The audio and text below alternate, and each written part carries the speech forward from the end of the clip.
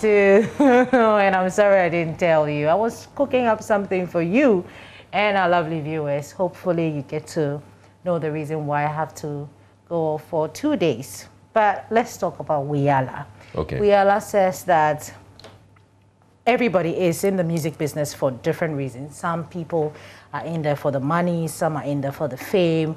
And so to the young ones, don't allow yourself to be deceived. Just focus on your purpose, and that will take you wherever you want to go.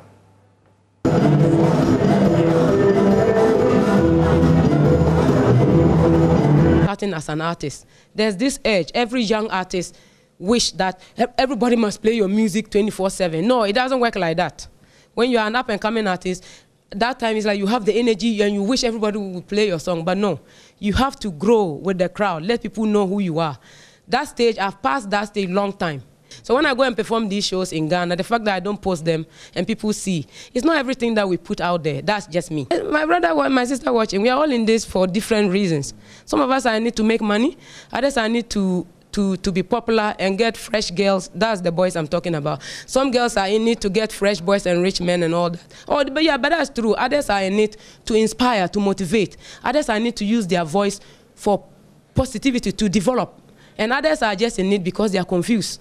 They don't even know what to do. So different things. So we are all, so this notion Ghanaians are not appreciating me. I think I've passed that level.